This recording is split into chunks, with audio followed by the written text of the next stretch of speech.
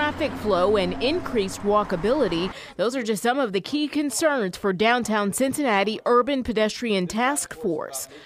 I know when Roxanne Qualls and both Mayor Cranley and Councilman Seelbach have put their footprint on this, that they take this very seriously, and there's a commitment to get actually something done here. Former Cincinnati Mayor Roxanne Qualls has been championing such a project for decades, and now with the help of DOT, 3CDC, Kroger, and City Council, plans are coming together.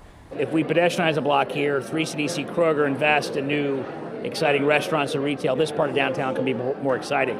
Mayor Cranley says the idea of redesigning downtown streets to make them more vibrant is exciting, but they don't plan to inconvenience drivers who need to go through downtown.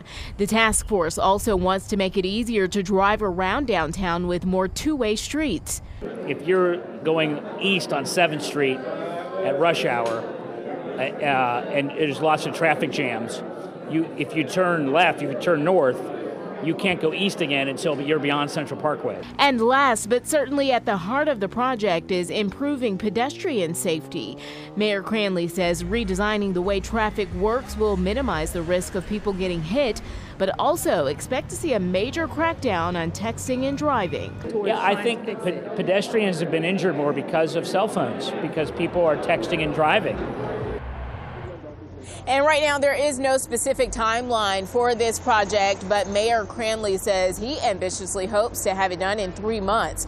Live here in Over the Rhine, Ashley Kirkland, WLWT News 5.